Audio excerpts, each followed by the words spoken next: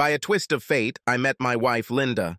Also, by a quirk of fate, I found out that she was cheating on me. Although the events were separated by years, the two events occurred in the same place. This place was located at my workplace in Honolulu, Hawaii. The business I started came about by accident. I went to the University of Hawaii with every intention of getting an MBA and then getting a job at a Fortune 500 company. Even with public tuition, I still had to work to get through school.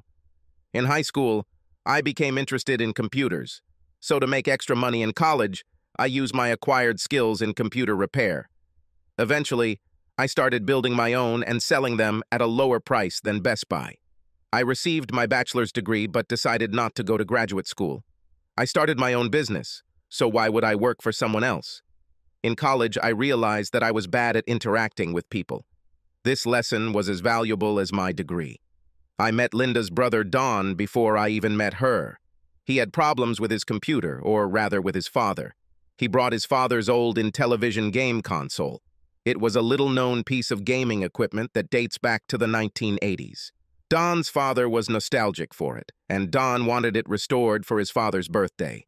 This thing hasn't worked in over 10 years, but Don found it in the attic. Don Eldridge was built like a brick. His chest was close to a rectangle. He played football as a defensive back in high school and college. Back then, he let his curly brown hair grow long and wild, and he had a beard to match. Add to this a very large nose that could be called a trunk, coupled with the fact that his name was Don. And inevitably, someone called him Mastodon. The name stuck. Every time he made a feint, the fans made elephant noises. Although he looked impressive in appearance, his demeanor could not have been more friendly. Don was always the guy who would reach out to pick up a player he had just dropped. He had a sense of fair play, as well as some fearsome skills on the football field. If he hadn't injured his knee during his senior year at the University of Hawaii, he might have made it to the NFL. Mastodon belonged to the Hawaiian royal family. Even though I'm not athletic in the slightest, I've always followed the Rainbow Warriors. Yes, this is a real team name, adopted by our common alma mater long before rainbows became fashionable. Although I decided that continuing to college was not for me, I had some loyalty to the place where I spent 4 years studying something I didn't want to do next. I was a little amazed. Mastodon, I can't believe Hawaii's most eligible bachelor came to see me. By the way, my name is Ryan Novak. He gave me a friendly slap on the back, nearly dislocating my shoulder. Well, Ryan, I won't be single for long. For some reason, the woman accepted my offer to marry my ugly ass. My sister is the most attractive in the family. That didn't set the bar too high. I told him my price, which was discounted because of my gratitude to this man. I asked for his autographed photo. My marketing studies were not in vain. 2 weeks later, I actually met Linda when she came to pick up Don's restored computer because he was doing local advertising or taking tourists on his boat for Mastodon tours. I was blown away. She had the same curls in her long brown hair as her brother. Her nose was not as prominent and she was several inches shorter. Essentially, she had many of the same features in a much more attractive and petite package that also included breasts and dimples. She wasn't stunning, but she was definitely attractive and had a distinct sexuality. We started dating, and that's how I met her best friend, Don's wife, Candace. Candace and Linda have grown up together since elementary school. Candace has been in love with Don since she hit puberty. Eventually, Candace turned into a woman, and Don noticed his sister's friend and began courting her, or something like that. This is the saccharine version, I'm told. Candace has turned into a beauty. She's one of those Hawaiian women you see in travel ads, a mixture of Asian and native islander with God knows what other bit of cuteness mixed in. There was no doubt in my mind that she was targeting him, and he was powerless to resist. All three of them shared memories that I was not a part of, but in the end I got settled. The only thing that was noticeable was that Candace was never called by the obvious nickname, Candy. She stopped anyone from using the nickname, and one night, when I asked her why, she replied, "Candy sounds like a stripper who's empty-headed." I never wanted anyone to think of me like that. Don and Candace got married, and soon Linda and I did too. Linda and I had 2 children. Don was shooting blanks, and he and Candace both wanted kids, so they adopted too. They adopted each child around the same time Linda gave birth to ours. Adoption does take time, and it was like we were all in sync with each other. It was great to be part of a strong quartet. We loved being around each other, all the kids played together, and we were in each other's lives almost daily. Naturally, something so perfect cannot last long. The gods hate eternal happiness in our lives. I grew my business so much that Linda didn't have to work. Not only did I repair and build computers, but I also restored old arcade games and home gaming systems. The change came when our children were old enough to go to school. Linda wanted to work part-time. I didn't have any problems with it. Why not? I didn't want my beloved to be bored. She took a job with a credit card company in their call center. It was 4 hours a day, and she could always send the kids to school and be back before they got home. I was happy, she was happy. We all should have been on the poster of model families. It was Candace who accidentally revealed to me the fact that Linda was cheating on me. It was a typical work day for me when Candace called me and said, "Ryan, I really need you to work on my computer. This is an emergency. I need this right now." The emergency was that her laptop was a piece of metal that wouldn't even start. Candace was an aspiring writer, and her stories were only on this laptop. I assured her that I would do my best after lecturing her about the need to back up her work to a flash drive, and then dug deeper. It wasn't that difficult to recover the data. Candace uploaded something she shouldn't have. Curiosity took over, and I began to look for the culprit. It turned out that it was a photo that Linda had sent by email. This letter contained a photograph of a very handsome, shirtless man. I later learned that his name was Hunter Sampson. Linda's text accompanying the photo read, "This is my boss." The photo plus the exclamation point made me look into Candace and Linda's email. Without going into detail, Linda's boss sent her this photo and she shared it with her best friend. I will say this for my sister-in-law, she questioned Linda about what happened. What did she say that her boss thought it was okay to send her a photo of him showing off his amazing abs? She was merciless in this email exchange when Linda tried to put it aside, saying it was just a photo of him surfing. This angered Candace, and she said in no uncertain terms that Linda was very close to crossing the line. Linda backed down and agreed. She said she wouldn't encourage anything like that again. Everything looked good. Still, I was suspicious. Did it really end after Candace told her off? I wasn't sure, so I looked at Linda's laptop. Knowing that she knew what I did for a living, I knew she would be smart enough to delete any damn emails, and also smart enough to empty the trash can if she sent something she shouldn't. Be noticed. What she didn't delete were her sent messages. This confuses so many people. This folder was a revelation. Many of her messages were in response to a previous message, so I quickly got a pretty good picture. Linda sent him a photo of her breasts. She didn't send a single photo of her private parts, even though Hunter asked. She told him she would send one when he sent a photo of his manhood. He simply told her that she had to see him in person because no photograph could do it justice. After that, subsequent letters became even worse. Yes, after that, they had sex. They both raved about how good it was every time they met and couldn't wait for the next time they met. I did what any normal person would do, went through my wife's personal email, and discovered what I discovered. That evening, I decided to meet her face to face. This had to be handled delicately as it was Wednesday, and the kids had school the next day. I didn't want the neighbors to call the police. Children tend to remember such moments. So when I got home that evening, I answered her when she said, "Hey, honey, how was your day? Let's talk about this later." It seemed to her that I was alarmed about something. I must have had a terrible face. She didn't put any pressure on me. We had dinner and put the kids to bed. We walked over to the couch, and she looked at me and said, "Whatever is on your mind, I hope you know you can talk to me about it." I'm so glad I can. It can be difficult for a man to openly express his feelings. You really made me feel comfortable so I can express everything right now. I put my hand on top of hers. Linda seemed touched. "Of course you can, dear. I am your protection."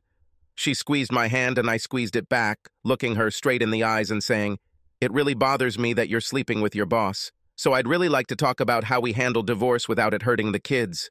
She pulled her hand away from mine as if it were radioactive. Then her face turned white and she made a sound like a dying animal, jumped out the door, got into the car, and drove away. Things didn't go quite as I expected. I had prepared a whole speech, and her departure prevented it. This was an offense worse than deception. I actually rehearsed so many choice comments in my head. It only got worse. Now I had to prepare the children for morning school, and this was not my thing at all. I had no chance to vent or get an explanation, and suddenly, I was a single father with 2 children. For the next 2 days, Linda remained silent. I had no idea where she was or what she was thinking. She just disappeared. Explaining to the children where she went was a delaying tactic. Until I heard from her, I had no idea what to say without traumatizing them. So I told them what I thought they could understand without worrying. Mom visits Aunt Candace and Uncle Don. As it turned out, this was true. Linda lived with her best friend and brother. I learned about this over the phone from Don, who invited me to his home to talk to Linda without the children. I love Don and Candace. This was clearly an intervention. Curiosity made me agree, as well as the desire to finally give my speech. The intervention took place at Don and Candace's home. Don and Candace sat on the couch, a friendly couple. Linda and I sat in comfortable chairs facing the sofa. Looking back, I realize it was a good arrangement. It was as if Don and Candace weren't taking sides, rather we were both on trial. Don started the conversation by saying, "Ryan, I love you. You were a wonderful husband to my sister, and I will always adore you for that. However, I know that my sister hurt you. It hurts me too, brother. I want you to know that. I feel bad for both of you." My nails grabbed the arms of the expensive chair I was sitting in as I said, "I'm glad you feel my pain. I'm glad you can empathize. I really want Hunter to share my pain too. He really played a role in this.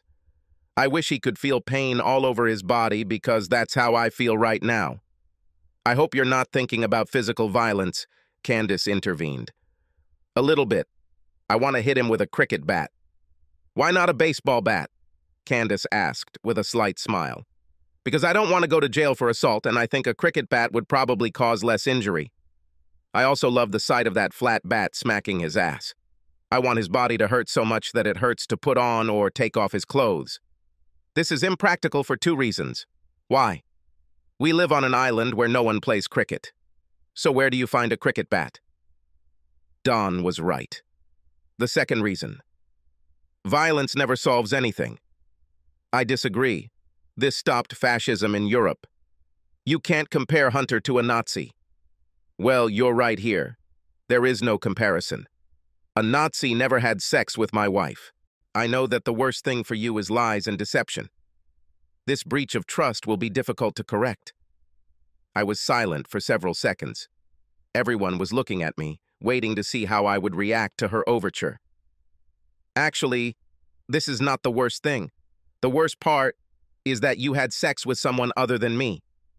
Linda tried to save what she saw as a chance for me to accept her sincere and remorseful confession. "I only had sex with him 7 times. I nodded. What a relief.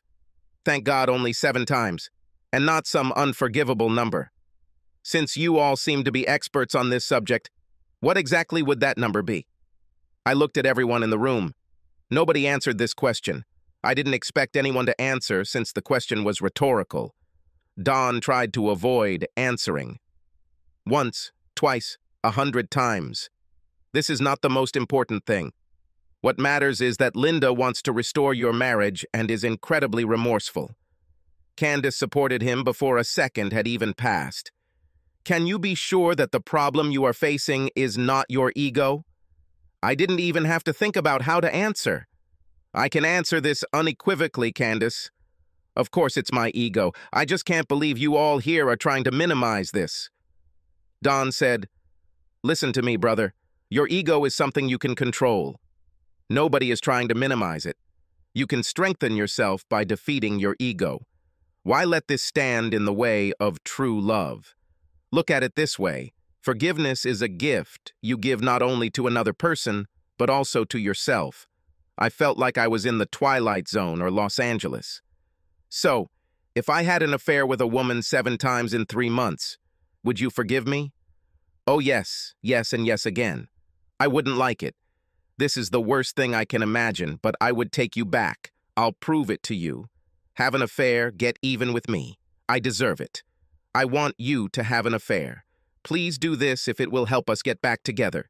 This can happen to anyone. I admit that she said the right words. I asked a question. Linda, why did you do this? This has nothing to do with you, Ryan. When Candace and I were dating, she always had an attractive friend, and I always had a less attractive one. I've never gotten a handsome one.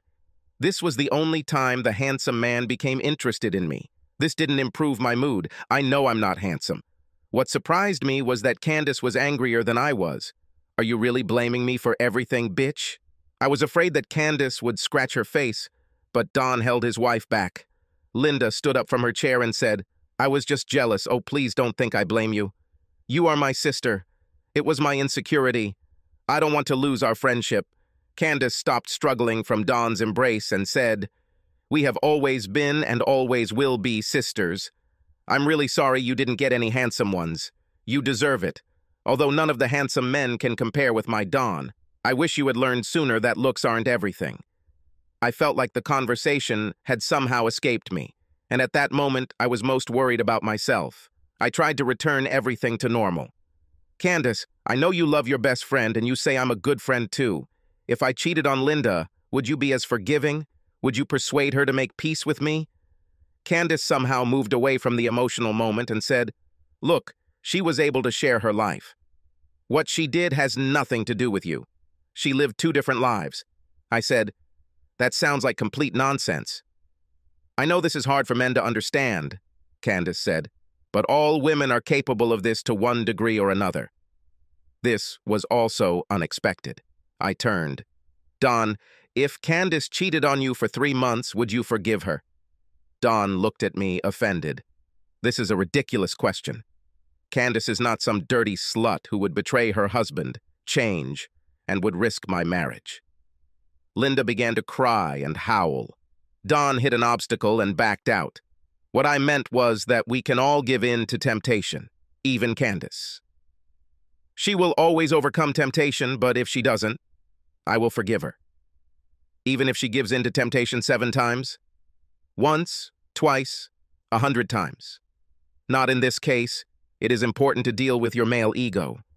So, my love for Candace is stronger. This seemed like complete crap to me, so I asked his wife, Candace, if you cheated on Don, who I know you love, would you expect him to forgive you? I can't believe you're even asking me. I'm not some fallen woman, Linda screamed and collapsed into the fetal position. Candace ran up and hugged her. No, not you, Linda. You are not a fallen woman just because you had sex with another man other than your husband. Linda howled even louder. Sex with someone else does not make you a fallen woman. You do not fallen woman. You didn't do this for the money. You did this because you have problems with a low self-esteem. Linda began to shake and hit herself in the face. I saw Don wondering whether to call an ambulance. Don and Candace held Linda's hands. I tried to call reason into the room again after Linda stopped herself from attacking herself. I looked at Candace. So let's see if I got this right. Linda wants me to have an affair. Don says he'll forgive you for having an affair. You're saying it's normal for someone to want sex with an attractive person. Did I understand correctly? Yes, Don answered. We all tell you this. Candace, you also told me that I should love Linda as much as you do because I was the one who married her. Yes, Ryan, you married her, for better or for worse. Don and I are more concerned about her well-being than you are. She's clearly hot. Well, I said, you've all given me a lot to think about. I thought now was the right time to apologize and get it over with. I liked Don, I liked Candace, and I fucking loved Linda. Cutting them all out of my life would be painful. However, this evening turned into a circus, and not in a good way. I left that evening feeling like I had ruined their close relationship, but neither of them really cared about me. I returned home and stared at the ceiling for hours, thinking. Around 3 a.m., I had an epiphany. I actually slept for 2 hours after replaying it in my head several times. I woke up to the doorbell ringing after I had my first cup of coffee. Yes, I wake up after the first cup of coffee. I don't remember how I somehow sent the children to school. I wasn't sure I fed them. It was Candace. I invited her in, but I was wary. The previous night had been a shit show. I took a second cup of coffee and poured it for her. "Sorry about the shit show yesterday," Candace said. I nearly spat out my coffee when she repeated my thoughts. After a few seconds, I said, "I decided that you were right. You show more concern for her well-being than I do. So I have a solution. I'm glad you came to your senses." I paused for dramatic effect. "You and I will have an affair. 7 meetings. After this, Linda will be completely forgiven." "What? Seriously, what?" "Linda said I could have an affair if it would help. So I take her word for it. Don said he'll forgive you if you cheat on him, so I'll take his word for it. You said you want me to forgive Linda, so I'll take your word for it. I should talk to Don about this before I even think about it." "This will ruin the situation. Linda hid it from me, lied, and kept me in the dark. Everything should be the same. Don has already said that he will forgive you, so there is no need to consult him. Linda never told me I was the one who caught her. Tell him when it's over, if necessary. Damn it, I want you to tell him after this is all over, but not before. Still, it won't be as mean as Linda acted. I'll definitely tell Linda, too. How the hell am I supposed to meet Don every day and keep it a secret? You have to share your life. I heard from you that all women can do this better than men. I don't think I can do this.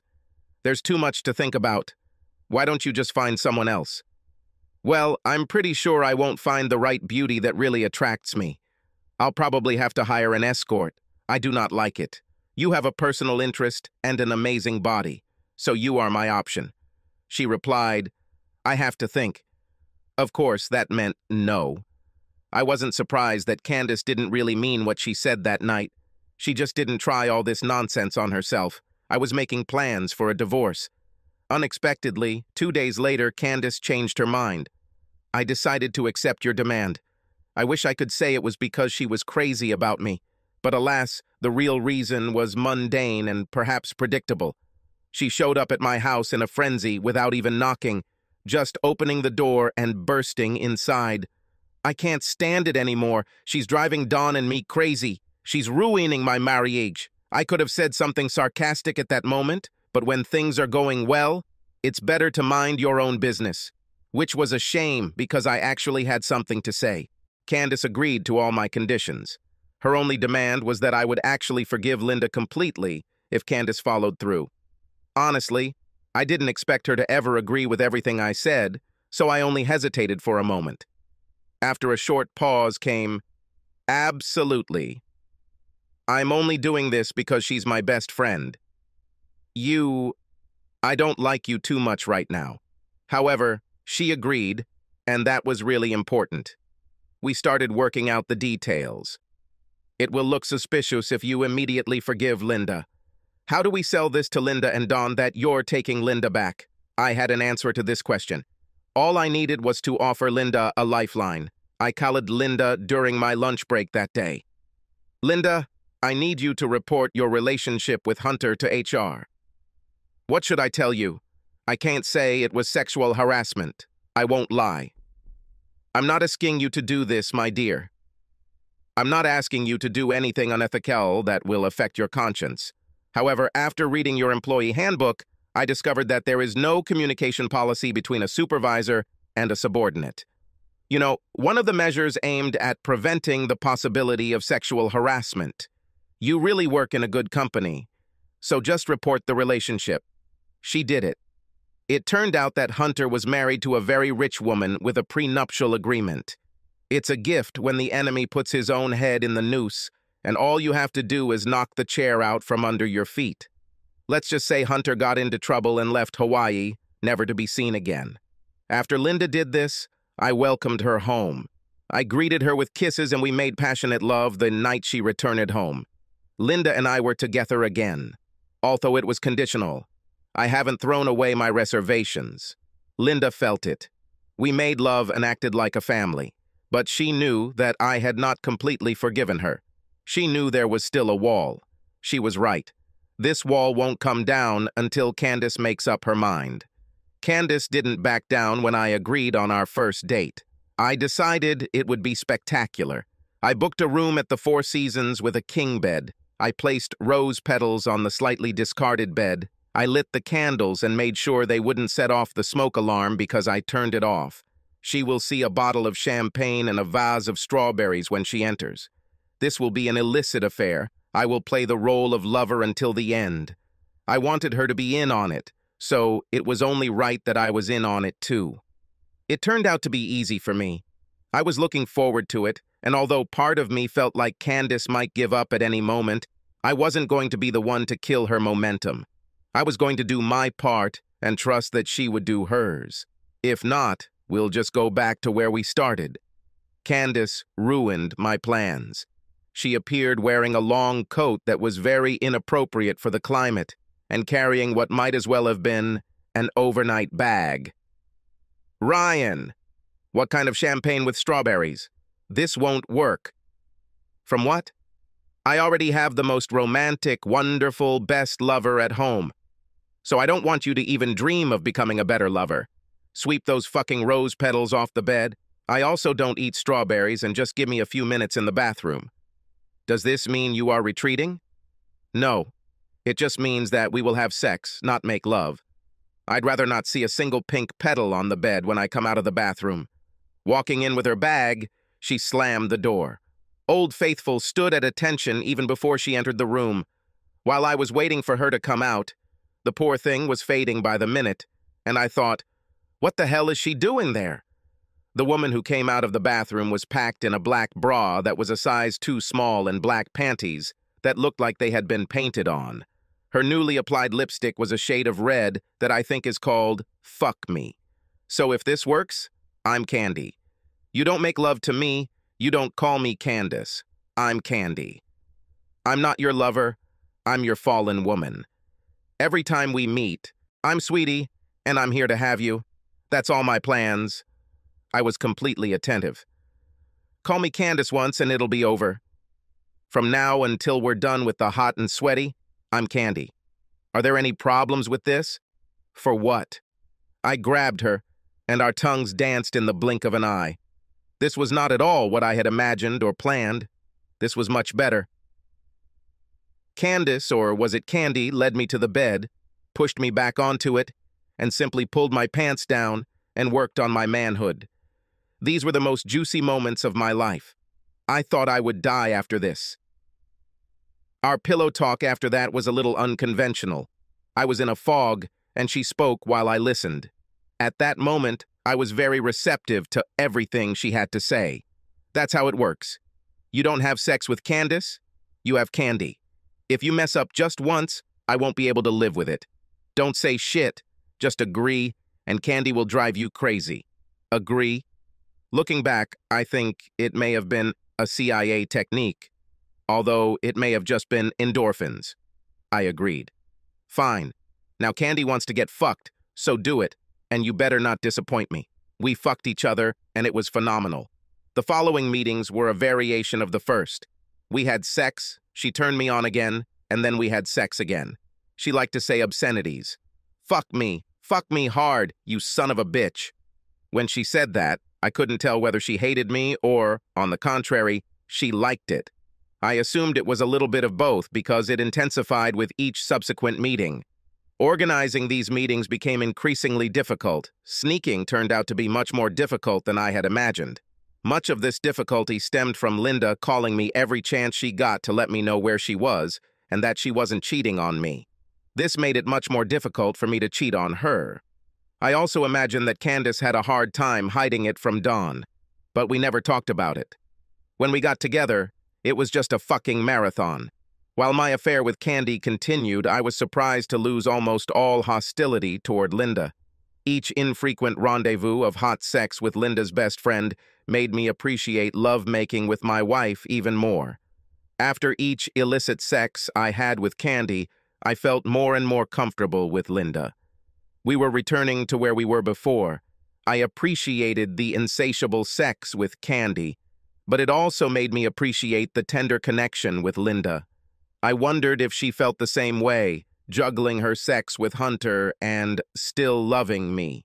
The only awkward moments at first were when the four of us were together. Don or Linda would make completely innocent remarks, but at the same time make my brain say, "Don't look at Candace. Don't look at Candace. Don't fucking look at Candace." For example, Don once said, "I admire you, Ryan. I know it was hard for you. You have chosen a difficult path. You could have hired an attractive prostitute as revenge, but you didn't. You invited Linda to make amends, and she did. Well done, brother." While I was thinking, why does Don think I don't deserve anything more than a prostitute? Reason intervened, and then, "Don't you dare meet Candace's eyes." So I said, "Thank you, brother." Candace seemed completely calm. I have to admit, there was something about women being better at compartmentalizing their lives. It was not easy for me in conversations with sexual overtones. While our kids were playing and the adults were drinking wine, Linda looked at Don and Candace and said, "You helped Ryan and I get back together." Then she kissed me. After we broke the kiss, all I thought was, "Don't look at Candace. Don't look at Candace." This was relatively easy since Candace also avoided making eye contact with me in these situations. Candace and Candy seemed like completely different people. Candy sent me messages as we got closer to the meeting. And yes, it was Candy, not Candace. I became concerned that I might be contributing to the creation of multiple personality disorder, but I pushed the thought aside because I needed to save my marriage. Nothing worthwhile comes without costs. Candy sent me photos of herself in seductive outfits. Yes, I had already seen her naked, but these photos turned me on. I had Sweetie to prove my point to her, Don, and Linda. I also had her because she was hot. I had no idea if my relationship with them would ultimately survive, but I hoped it would. I'm an idealistic ass. Candy was more than true to her word. She was a monster. I had her in positions that avoided the intimacy of hearts and were only sex. Besides, dirty sex. The exception was last night. We had more time than usual since we didn't have to worry about getting caught. After that night, Candace made it clear that she was going to tell Don everything. We left with one last hooray. I made it to 3 finishes, and I have no idea how many she had. We were both so loud and vocal that I'm surprised the other couples at this cheap motel didn't report us to management because we were disturbing them. We definitely came out with a bang and more than a few whimpers. After our last wild sex session, I showered first and managed to mostly regain my balance. Candy went, and when the bathroom door opened again, Candy was gone forever. Candace emerged from the bathroom in her usual modest outfit. Her behavior spoke for itself. "We're done. It was good. Indulging in sweet treats from time to time is fun, but a constant diet of sweets will kill you." Candace left before me. There was no goodbye kiss, just a discussion of what we would do next. She was going to tell Don everything in the evening, and after that we would tell Linda everything. After all, it was a family affair. Candace will tell Don, and then we can all meet at my house. I told Linda that Don and Candace would come over after the kids were in bed. It was time to put everything on the table. Something happened to Don, so he was going to arrive late, so it was just me, Candace, and Linda. I went first. "Linda, I am completely ready to forgive you. In fact, I have already forgiven. But before you accept that, I think Candace should speak up first." Linda was excited to hear my words, then looked questioningly at Candace. "I had sex with Ryan." Linda immediately hugged Candace. "Thank you, thank you, thank you. Oh God, you really are my sister." Candace hugged her back and said, "It was the only way. I love you." "It was you," Linda said passionately. "Now I don't have to worry about whether Ryan got sick or someone got pregnant." "Thank you." Things didn't go as I expected. I thought shuffling was complete crap. I didn't believe anyone was sincere in what they were saying. It turns out I was wrong. at least with regard to women. When I'm wrong, I admit it, no matter how painful it is. I joined them in a group hug. I looked at Linda and said, "Everything is truly forgiven. I want to spend the rest of my life with you." She jumped on me and kissed me. "Thank you, my love. You will never regret this." Well, I think we've all learned some valuable lessons here. In the end, I had to calm her down. I looked at Candace and said, "You showed me a lot, and I want to apologize to you. I embarrassed you, and you showed me the true meaning of love. I was wrong to ask you this. You made me a better person by showing me what true love is." Candace hugged me tightly and pecked me on the lips, not at all like lately. "I did this for both of you. You two belong together." The doorbell rang. I assumed it was Dawn. "Now open." As I approached the door, I realized that I had a lot to say. I learned a lot about myself and the people who were close to me. Tears came to my eyes when I realized that the people around me were much more selfless than I was. I tried to show how hypocritical those around me are, and I discovered that this is not the case. In fact, it was all about my male ego. I had to apologize to everyone, but especially to Dawn. "Dawn, the women there are crying with all their might. To tell the truth, I feel like crying myself. I've learned quite a few things about myself, and not all of them are good. I also learned something about myself. I think we're all probably onto something with this whole male ego thing. I dismissed the idea too lightly. Don had a hoarse tone and a strange expression on his face. It took me a while to understand this, as it was a feeling I had never seen in Don. And then it hit me. Barely contained rage. Ah, that's it. At that moment, I had two questions. Firstly, where did he find the cricket bat so quickly? Second, would I have a half-second head start to get to the back door before an angry mastodon with a bad knee caught up with me? I decided that the answer to the first question could wait, and I rushed through the house to the back door. Subscribe to our channel so that your second chaff doesn't cheat on you, and go ahead and listen to the next story, because this story is nothing compared to the next one. If you're under 18, don't even think about listening to the next one.